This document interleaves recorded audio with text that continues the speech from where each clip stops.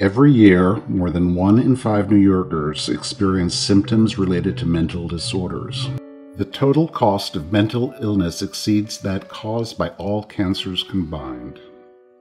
1 in 10 adults and children live with mental health challenges serious enough to affect the functioning of their families, work, and school life. Stigma and discrimination create barriers to effective care that reduce the ability to recognize problems and treat them effectively.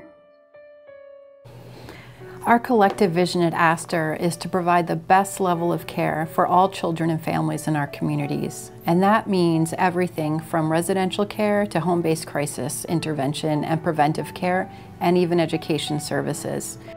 Many children in our communities struggle with emotional and psychological problems that make it difficult for them to experience the simple everyday pleasures of being a child. Astor is there for them.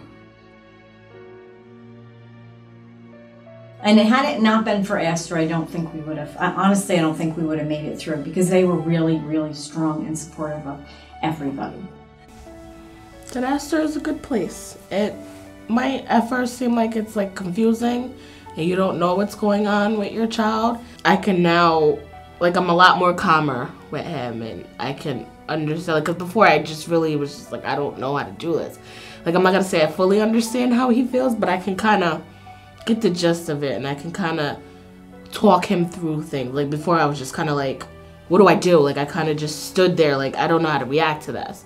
But now I can kind of just talk to him and like, listen, you know, we got to go through this together. You got to, you know, stay strong. I know it's hard to stay strong, and I know you're scared. I know you're angry. Like, I kind of have to keep reassuring him, and I didn't know how to do that before. Said he was here for 22 months. He did very well. After 22 months, he came home, and he was home for quite a while, and he did really well. But Astor definitely gave us a lot of skills in how to deal with a situation that we really had no clue. Well, I think it's, you know, if you were to take a tour of our facility, you'd say we have beautiful school. You'd say we have beautiful space for 20 kids. And then you'd say we've got a lot of work to do on the environments for the other 44 kids.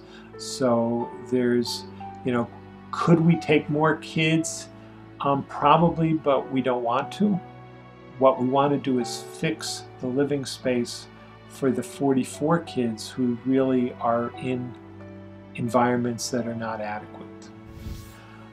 They need single bedrooms, because these kids have challenges that sometimes means they're going to be having problems with, you know, roommates.